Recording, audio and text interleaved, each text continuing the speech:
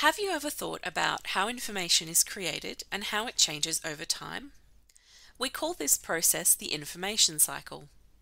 When you start researching an event or an idea, there will be different types of resources available with varying quality depending on where the event falls in the information cycle.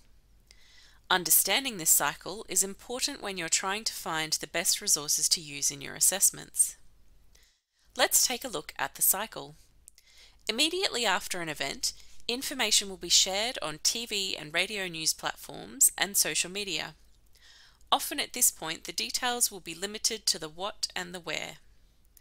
Days after the event, more details will be available in newspapers and popular media such as online forums and breakfast TV. Reporters have had more time to investigate who was involved and why. In the weeks and months after the event, more detailed analysis will have taken place. Magazines and current affairs programs will be discussing the event in greater depth. Researchers will also begin to analyse the event and its impacts. And as time goes on, scholarly journal articles will be published. Years after the event, government reports and books may be published as well, as new ideas link the event to the wider discussion of its social impacts.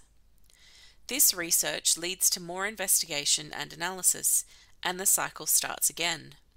The work you do as a student contributes to the information cycle and can start new conversations.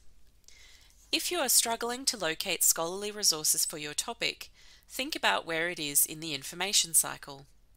If it's a current event, you may only be able to find newspaper articles or social media posts rather than scholarly sources. Primo Search does contain published material from all stages in the cycle, so remember to check even when you're researching current events.